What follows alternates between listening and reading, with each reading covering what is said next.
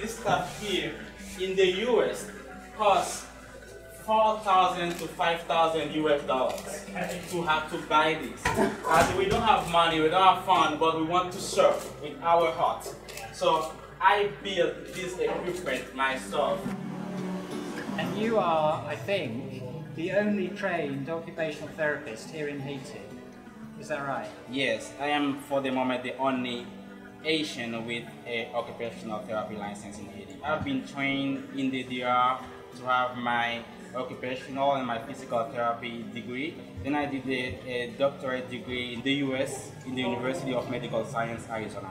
Now you have come back home after your training and you have established a foundation for disabled people here in the northeast of Haiti. My dream was to be trained and to be back to my people and help my people, be with my people. I can work in the States, I can work in Canada, I have a license, I can work in other countries, but I decided to come back to my country and help my people because I think here I am doing something that nobody is doing. This is a country which suffers a lot from natural disasters. And I think in 2016, before Hurricane Matthew, you were involved in preparing and the response and thinking about the needs of disabled people. We realize the need of disabled people is their participation into society.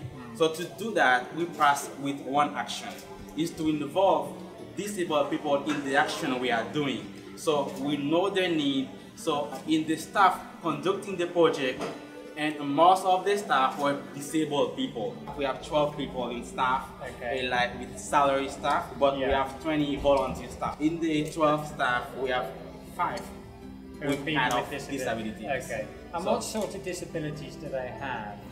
We have cerebral palsy that mixed with physical and mental and intellectual disabilities. Okay. So a mixture. Yeah, a mixed.